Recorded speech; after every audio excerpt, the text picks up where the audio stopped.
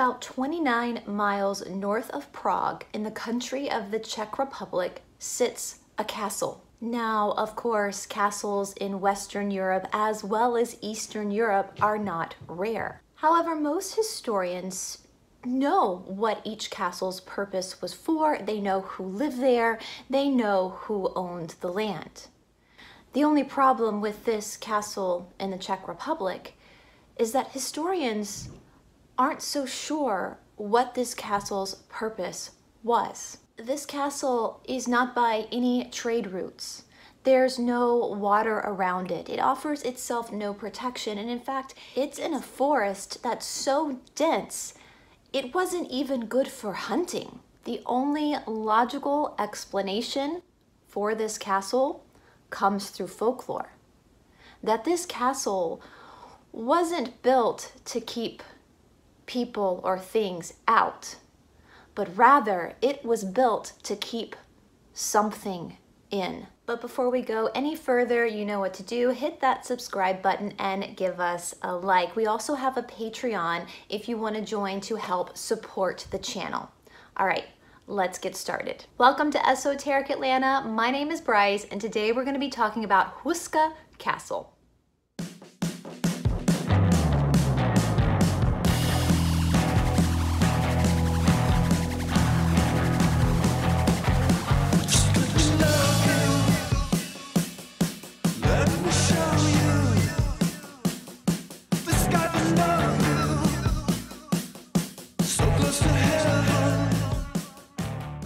Old castles can often seem magical.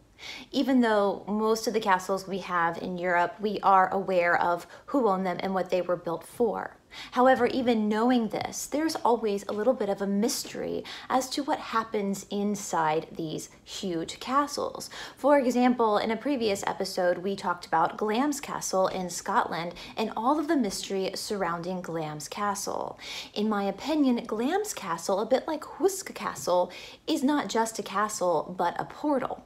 And for those who have been joining us on David Zublick's channel, we are going to be going into a deeper look at portals this week on his show. However, for this episode, we're just going to look at the mysteries around Houska Castle itself. Now, there are some things that we do know about Houska Castle. For example, Houska Castle was built by Ottokar II of Bohemia. Now, Ottokar lived in the late Middle Ages. His reign was from 1253 to 1278. So we're looking at a Gothic style castle. Now, again, as I said in the introduction, there was no kitchen, there's no waterway, there's no fortress.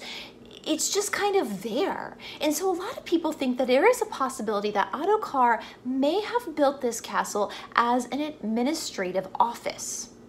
However, given the legend and given all the weird things that continue to happen at Houska Castle today, I highly doubt that. Ottokar II of Bohemia was, in all accounts, a very strong and good ruler. He was considered to be the Iron and Golden King.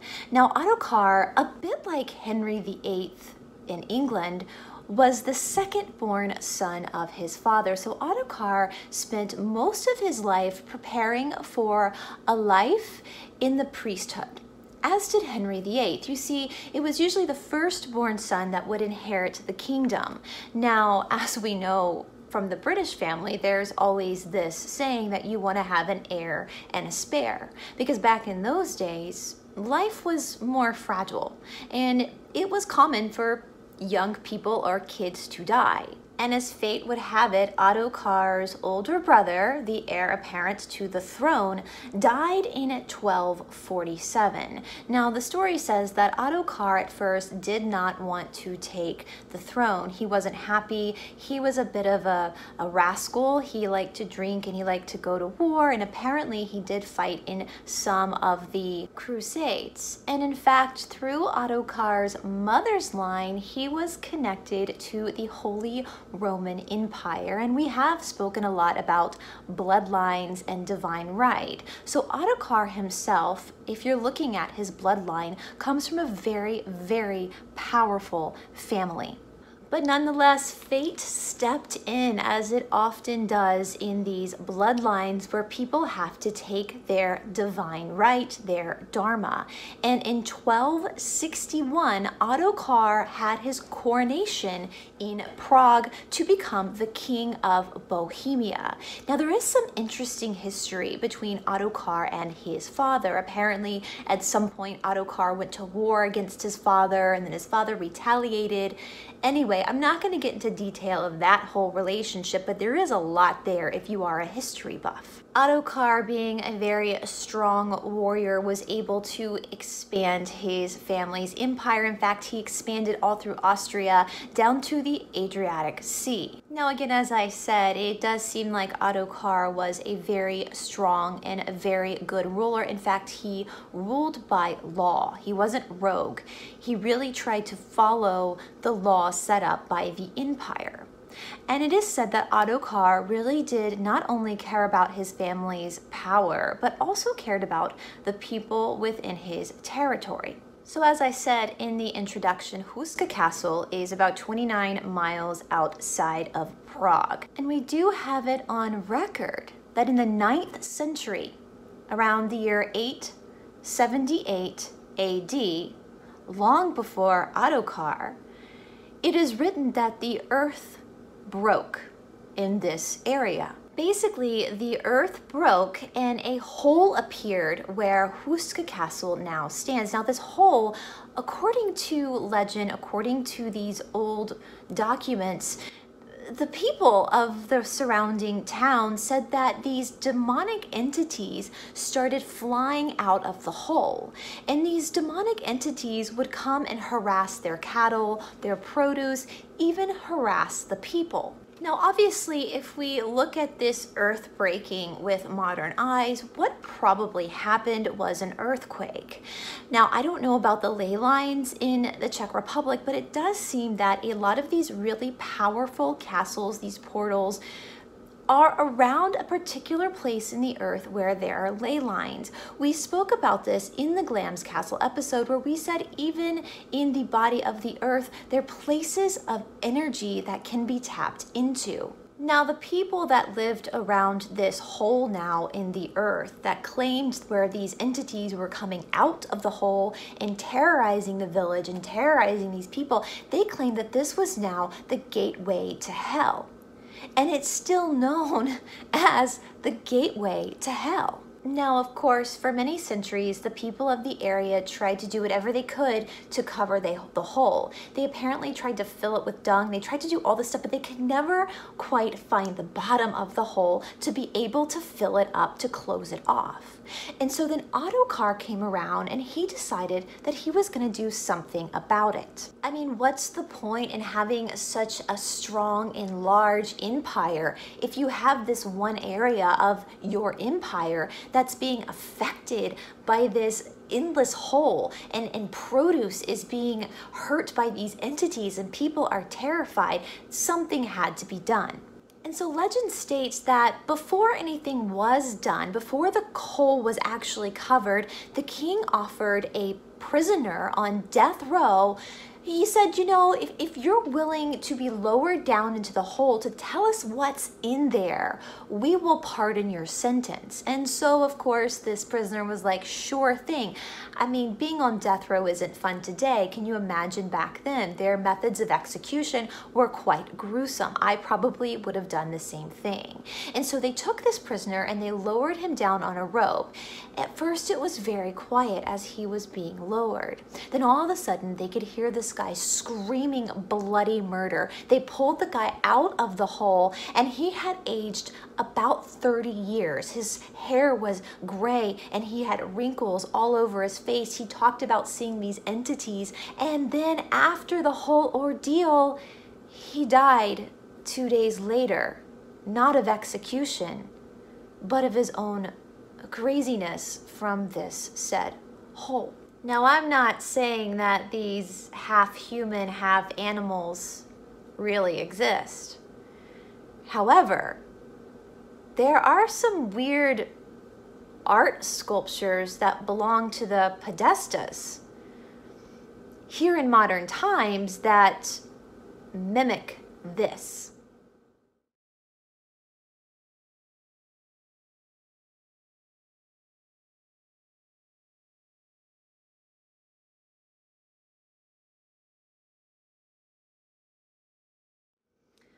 And of course, we've all heard the legends that down in these deep tunnels, even today, these elite group of people are experimenting with life. So anyway, back to the 1200s and Ottokar II. Obviously, there was something really crazy happening with this hole in the earth. And so Ottokar decided that he would build a chapel on top of this hole. This was the first part of this castle that was built. Now, this chapel was called St. Michael's Chapel after Archangel Michael. Now, anyone who is familiar with our beloved archangels know that Michael is a very important angel, and he tends to battle demonic forces. So it doesn't seem peculiar that this was St. Michael's or Archangel Michael's chapel. Now the funny thing is inside the chapel you see beasts that are archers, but that they are left-handed archers. Now this goes back to an urban legend that's been around for a very long time, that people who are left-handed are demonic. In fact, my grandfather, my dad's dad, my paternal grandfather, was born left-handed in the 1900s. He just recently passed away in his late 80s. This is not ancient times, obviously. And when he went to school, he told us that they had to train him to be right-handed because it was not considered good to be left-handed. So this whole idea of the left-handed people being demonic, which in my opinion is not true at all, has been around for a very, very, very long time. And so these beasts that are drawn inside the chapel are shown to be demonic by the fact that they are beasts and they are using their left hand. So this chapel now covers up the entrance to the hole. People today who visit the chapel say that you can still hear screaming coming from the floorboards, and sometimes you will see entities coming up through the floor. Funny, some people get married in this chapel. Now the rest of the castle came later on, and there is a courtyard, and it's interesting because the courtyard is built with these balconies facing into the courtyard, not out to the city. So again, it's like they're trying to keep something inside the castle itself. There are a lot of windows outside of the castle, but the windows lead to nothing. There's just a wall behind them. It's like, again, they don't want anything coming out of this actual building. Now again, as I've said throughout the video, people today still see beings, half human, half animal beings coming out of the castle. They even see ghosts. Apparently there's a ghost of a headless horse that runs towards the castle with blood coming out of its throat. And there are these chain gang ghosts that they'll see of these humans chained together, holding their heads or super injured. Super creepy, right? Now apparently there's one normal ghost though, and this is on the very top floor, and this is the ghost of a woman who wears a long white gown, and all people see is her just peering down from the highest floor. Again, apparently she's the one normal ghost in the whole castle. Now the absolute creepiest part of this castle to me is the cellar, and they call the cellar Satan's office. They do have a throne down there that's made out of horns and super creepy. And they say that Satan will appear in front of the throne, he'll materialize, and then he'll just walk up the stairs. Now they haven't discovered all the mysteries about this castle. In fact, most things about the castle are still very much a mystery, including all of the paranormal activity. But about 5 or 6 years ago, they found another room that was under the courtyard that had not been found before. Now we all know that during World War II, the Nazi Party was very interested in the occult. It seemed that Hitler and his cronies believed that this Aryan race had a bigger part to play in the creation of mankind than had previously been taught. If you go deeper into the study of what they believed, it very much lines up with the idea of divine right and divine bloodlines. And as we now are starting to see through things like Operation Paperclip, there is a possibility that World War II never really ended, that instead some of these Nazi players were just moved to America. And again, there is speculation that some of our presidents, some of our powerful people are actually descendants of these Nazi scientists and politicians. It's sad, but it seems to be true. But with that being said, the Nazis occupied a lot of different castles and places, obviously, during their horrible, terrible, awful reign. And Houska Castle was one of them. Now again, Houska Castle, the whole legend around it is this idea of this portal, this gateway to hell. Did the Nazis know something about the castle that we don't know? What type of experimentation were they running in the castle? Unfortunately, we don't have a lot of information about what was happening when the Nazis occupied Houska. All we do know is that 3 bodies were found, 3 bodies of the Nazi party at Houska Castle, and they had been killed execution style. We might not have much information on what the Nazis were doing at Houska, but we do have information on what the Nazis were doing at other castles in Europe that also seem to be a portal. And that's coming next time.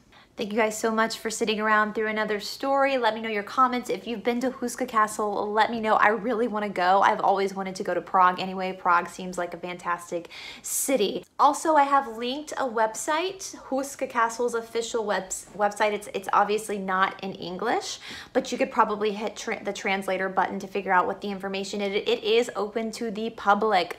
Maybe not right now in this global situation we've got going on, but in normal circumstances it is open to the public. Apparently you have to drive a car and you have to park it a bit away and walk up to it. That's another thing too. Sometimes if a car gets too close to the castle, it won't start, which is very interesting. But there is information about tours and all that kind of stuff. And again, don't forget to tune in on Tuesday night with David Zublick's channel, where we start to look at this idea and we go a little bit deeper into these portals around the world. Also, if you aren't following us on Instagram, please go ahead and give us a follow at Esoteric Atlanta. The bigger our channel gets, the more I'm going to start trying to involve you guys in this process of storytelling. And the best way for me to get feedback from you guys is through Instagram. So please give me a follow. All right, thank you to Josh McKay for doing our music and Todd Roderick for being our editor. I will talk to you soon. Bye.